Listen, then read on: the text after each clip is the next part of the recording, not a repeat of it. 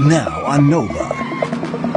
Take a thrill ride into a world stranger than science fiction, where you play the game by breaking some rules, where a new view of the universe pushes you beyond the limits of your wildest imagination. This is the world of string theory, a way of describing every force and all matter, from an atom to Earth to the end of the galaxies, from the birth of time to its final tick, in a single theory, a theory of everything. Our guide to this brave new world is Brian Greene, the best-selling author and physicist. And no matter how many times I come here, I never seem to get used to it. Can he help us solve the greatest puzzle of modern physics?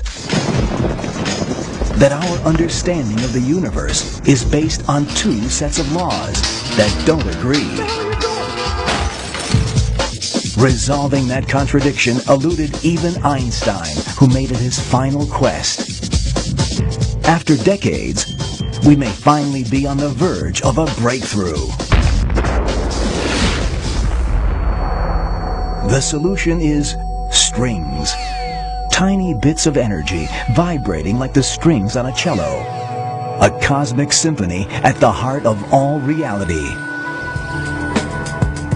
But it comes at a price. Parallel universes and 11 dimensions, most of which you've never seen. We really may live in a universe with more dimensions than meet the eye. People who've said that there are extra dimensions of space have been labeled crackpots or people who are bananas.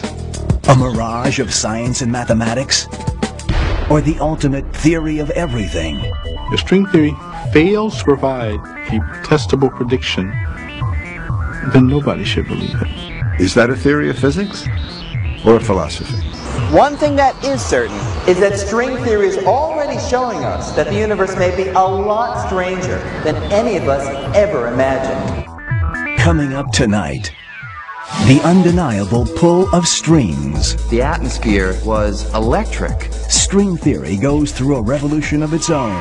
5 different string theories. And reveals the new shape of things to come. Perhaps we live on a three-dimensional membrane. Our universe might be like a slice of bread.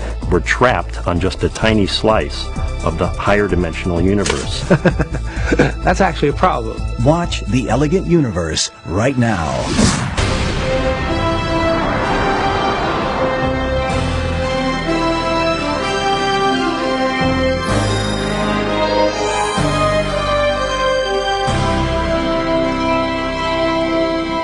Major funding for NOVA is provided by the Park Foundation.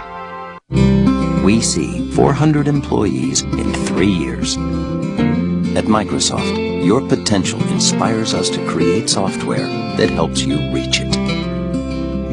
Your potential, our passion. Science. It's given us the framework to help make wireless communications clear. Sprint is proud to support NOVA.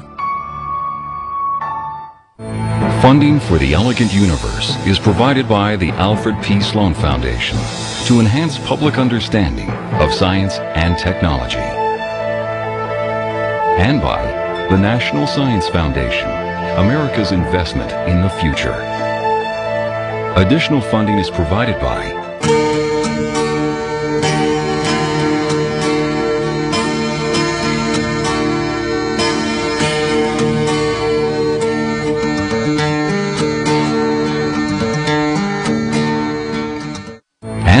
the George D. Smith Fund and the U.S. Department of Energy, fostering science and security.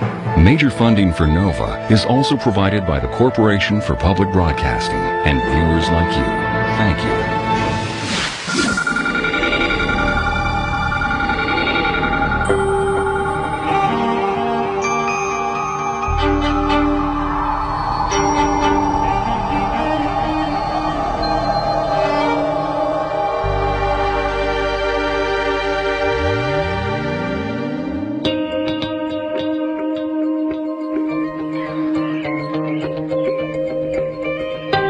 Imagine that we were able to control space. or control time. The kinds of things that we'd be able to do would be amazing. I might be able to go from here to here, to here, to here, and over to here in only an instant. Now, we all think that this kind of trip would be impossible, and it probably is. But in the last few years, our ideas about the true nature of space and time have been going through some changes, and things that used to seem like science fiction are looking not so far-fetched. It's all thanks to a revolution in physics called string theory, which is offering a whole new perspective on the inner workings of the universe. String theory holds out the promise that we can really understand questions of why the universe is the way it is at the most fundamental level. String theory is really the Wild West of physics. This is an area of theoretical physics which is so radically different from anything that's been before. This radical new theory starts with a simple premise that everything in the universe, the Earth, these buildings, even forces like gravity and electricity, are made up of incredibly tiny, vibrating strands of energy called strings.